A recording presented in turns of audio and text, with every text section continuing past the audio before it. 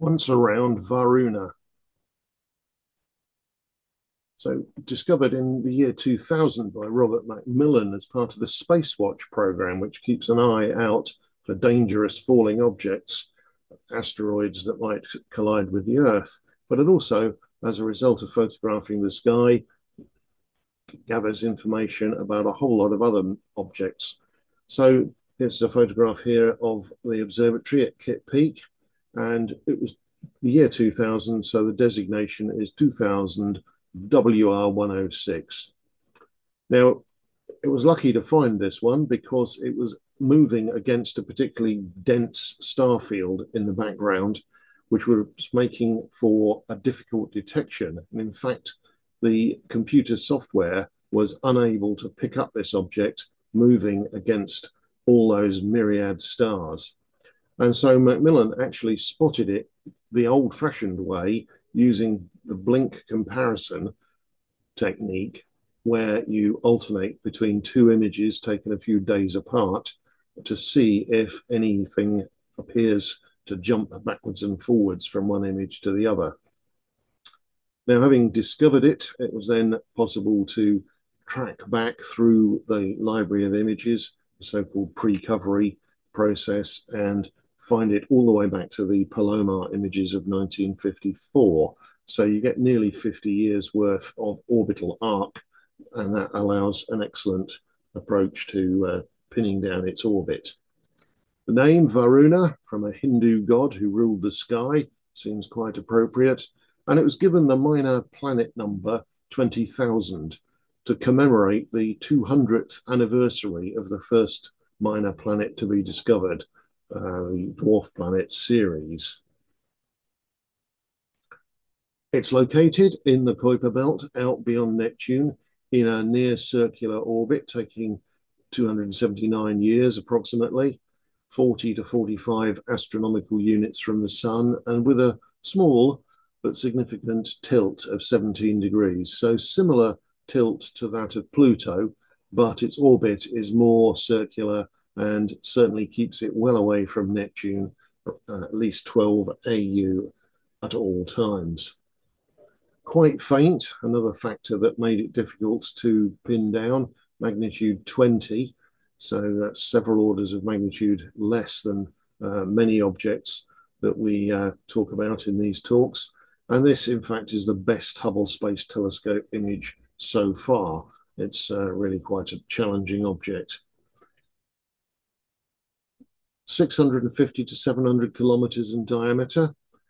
That's 1/20th of the mass of Pluto, and that seems very low density. It's under the density of water, less than 1 gram per cubic centimetre, suggesting that these Kuiper Belt objects, as this is a fairly common factor between them, are porous rather than fully compacted.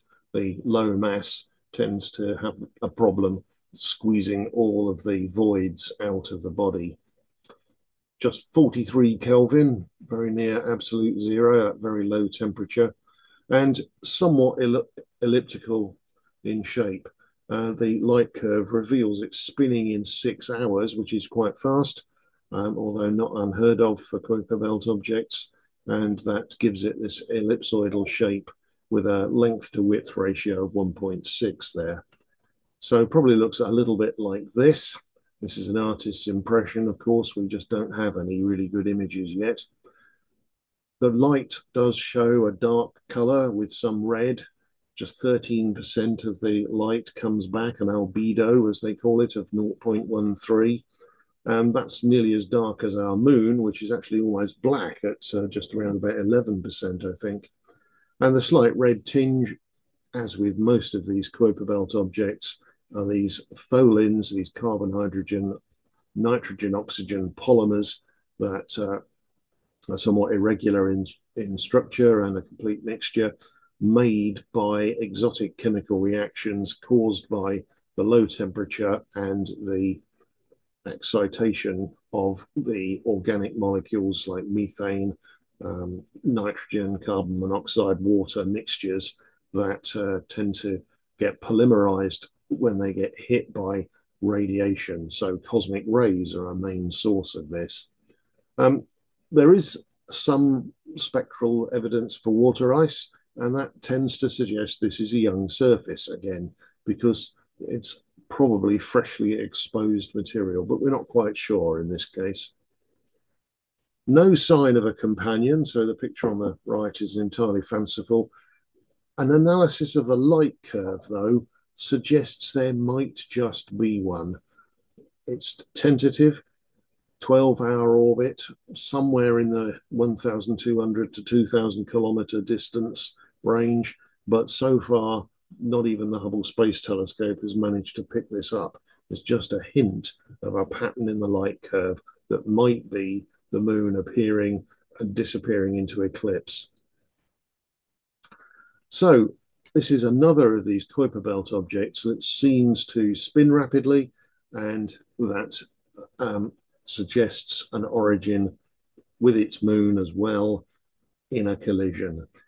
And as I've said in my other Kuiper belt videos, collisions were thought to be rare, but it seems that every object we look at has moons and moonlets around it, if not rings, and shows fresh surfaces, which suggest that there has been a heating event recently, because these small objects at such deep in the deep freeze of the Kuiper belt really should have cooled down by now, unless something stirred them up in the recent past.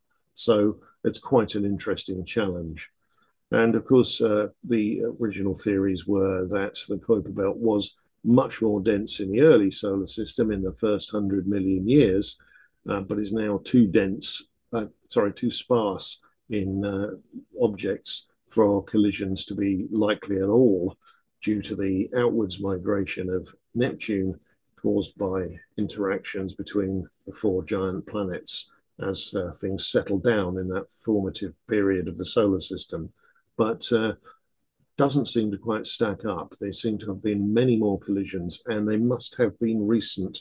Otherwise, no fresh material, no current ring systems, and certainly no warmth inside the bodies of these Kuiper belt objects.